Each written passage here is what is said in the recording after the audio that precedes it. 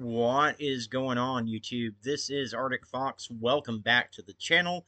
Today we are looking into the missing persons case of 14-year-old Alexia Mahone, who is missing out of Isle of Wight, Virginia. The Isle of Wight Sheriff's Office is asking for your help to locate a missing 14-year-old girl.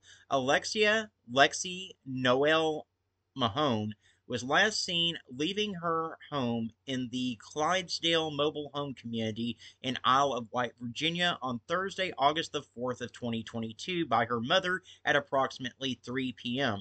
At the time she left her home, she was wearing a black hoodie, blue and yellow basketball-style shorts, a blue bandana wrapped around her head, and slide-on gym shoes. If you have seen Alexia or you have any information about her whereabouts, you're asked to contact the Isle of Wight County Sheriff's Office at 757-357-2151.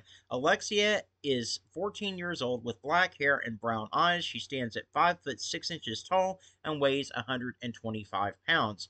Guys, we need to get Alexia's face circulating around social media. This case is really not getting much coverage, unfortunately, and obviously it's the 8th of August as I'm talking to you. So she's been missing for 4 days at this point.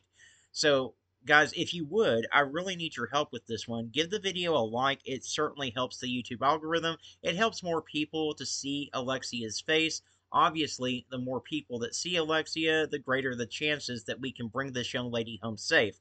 Also, if you haven't subscribed to the channel yet, please consider clicking that red subscribe button. It certainly helps the channel out, and if you ring that notification bell, you'll always be alerted whenever I post another missing persons video.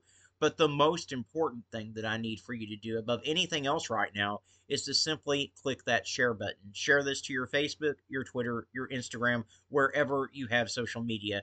Guys, it only takes a second of your time to do, and it can make all the difference in the world in whether we're able to bring Alexia home safe or not. As always, guys, I do thank you so much for tuning in and watching. I appreciate each and every single one of you. Y'all be kind to one another out there, and let's bring Alexia home safe.